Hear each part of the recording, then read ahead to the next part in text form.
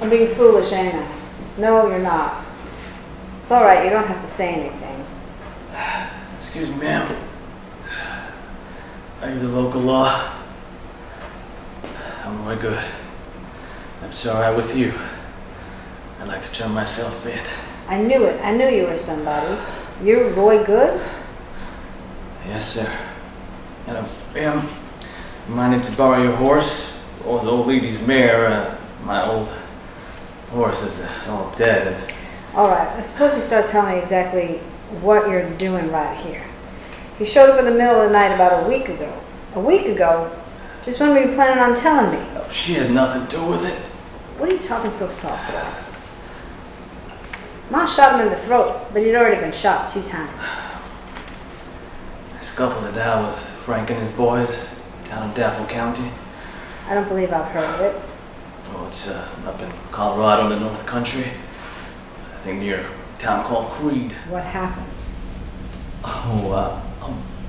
We shot it out in the canyons. You against all of them? Yes, sir. Griffin's got 30 men riding with him. 32 that day. And you held them off by yourself. Well, sir, in a situation like that, a rifle can be mighty comprehensive. Still, there was 32 of them and just one of you. Well, sir, now, they weren't going to escape the gorge. They was boxed in. They're going to escape without me getting a shot to the man. And the Black Handle 38 I heard so much about? I lost it. And my rifle, crossing the San Juan. Uh-huh. What about all that cash you stole from Griffin? You lose that in the river, too? I lost everything. You don't look all that much like a desperado to me, so much as you look desperate. I am who I say I am.